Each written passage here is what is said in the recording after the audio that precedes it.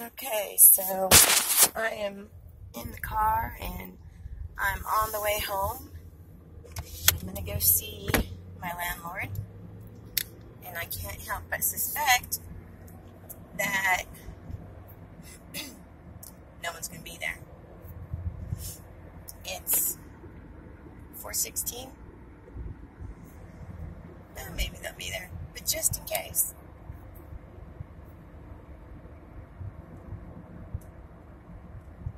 Maggie won't be there.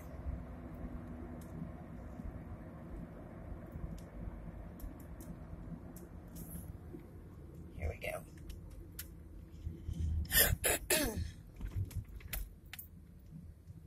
Oh, blinds are open. Blinds are open.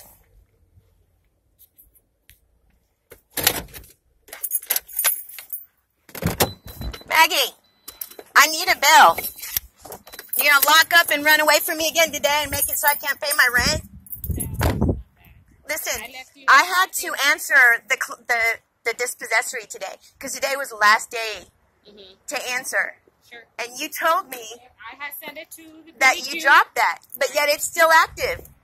Well, I did send my information, what I need to send. So Well, listen, Maggie, I really don't take kindly or take it lightly when somebody's messing with my life. And there's going to be, somebody's going to answer to this. And it's going to be you. You're going to answer to this. And I'm going to take this all the way up the line to not just TC, but above her and above her too. And we're going to see what the judge has to say with your taking false dispossessory warrants out on people who don't deserve them. People who have paid their rent.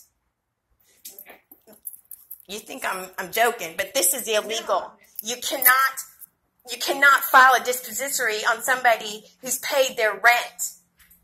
And this is not the first time. You tried to do it in January, too.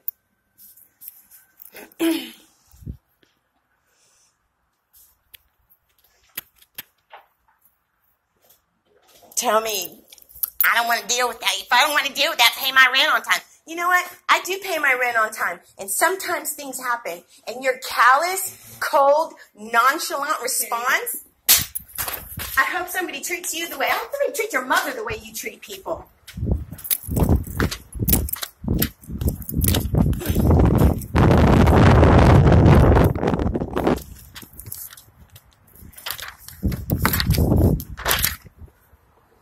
Oh, and look at that. The $10 previous balance.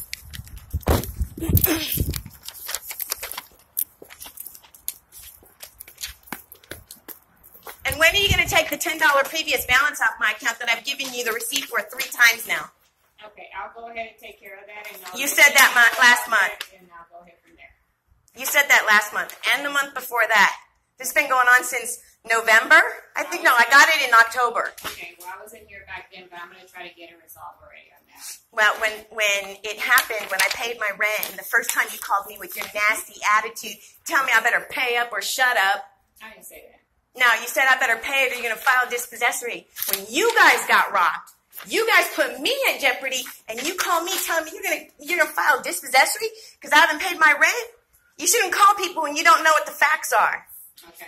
And you did. You called me with your attitude, telling me what the hell was that, trying to threaten me or scare me into paying you. Do I need to call the police? Do we need to call the police? You know what? Could be able to step out of the office, please. Oh, I'm protected.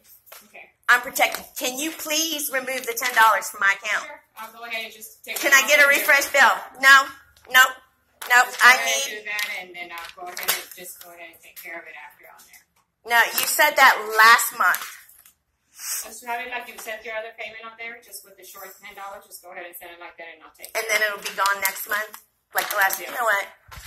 You better bet I'm not gonna forget this. And trying to tell me that you lifted the dispossessory when you didn't. If I wouldn't have filed today, I could have been thrown out next week because of your dishonesty. You're gonna answer to that. I've been here 3 years, Maggie, and never had a problem. You've been here 2 months, and this whole property can't stand you.